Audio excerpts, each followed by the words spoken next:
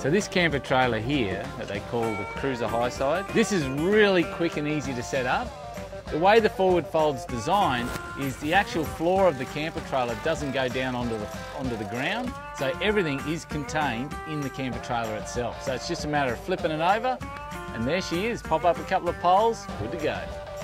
I've been in a few caravans and stuff now and a few camper trailers, and this is by far the most airiest and comfortablest I've been off-road. The bed's got a full-size mattress in it. It's fully fly screened for the part where you sit down and eat your food, and it's also doubly fly screened where the bed is. It's unreal.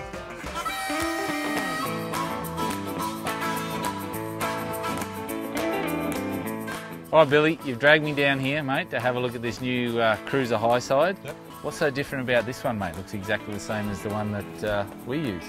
You notice any winches on it? So the last one you winched open and you winched closed, yeah? Yeah, okay. We've come up with something a little bit different. All right, let's have a look here. Pop your overstand and catch off. Don't love it.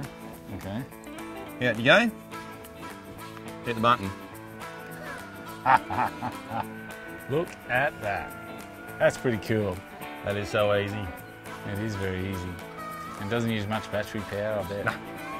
It's quick too. It's not It's a very slow quick. one. Away it goes. But All the hard work's done, mate. it is. Great. Now we've got it open. Yeah, so... We used to have the winch post and little clip at the front Yeah, there. yeah, and then you pull that down.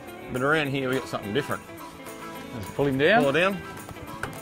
Done. That's it. Finished. Job done. How cool is that? It is awesome. That is awesome.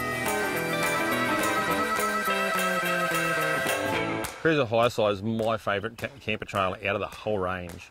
Once you've opened up inside, they really are nice and high in the roof there. Again, you've got a huge amount of windows around there, so it makes it really nice and open and airy. You've got a queen size bed up the front there, plus at the back there, the actual table drops down, converts into another big double bed area at the back there, so you can comfortably sleep all four of you in it.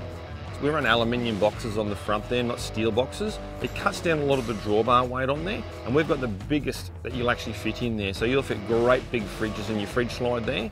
All of the boxes there have got push button LED strip lights as well, so you can actually see in there in the dark. It has got the best kitchen, so 4-burner stove. It's got a glass lid over the sink as well, so you can turn that back into bench space when you're not using it. You've got storage bins in there. It does come with the best kitchen that we just about offer in camper trailers. And of course, there's a full room and annex to be clipped on there as well. This was one of my favourite models because of the ease of setup, all the features it's got. It's got one of the best battery systems in it. Yep. It's definitely my favourite now because of that little thing right there. The remote. No, that's awesome, mate. That's very awesome. I was very impressed with the fact that the whole camper trailer was well made. It was also very strong, the suspension. Like, we have towed this sucker for the last 10 weeks into some of the roughest country in Australia, and it's still holding on. This thing seriously is a hardcore, full-on off-road camper trailer. By far, one of the best all-round packages you'll get.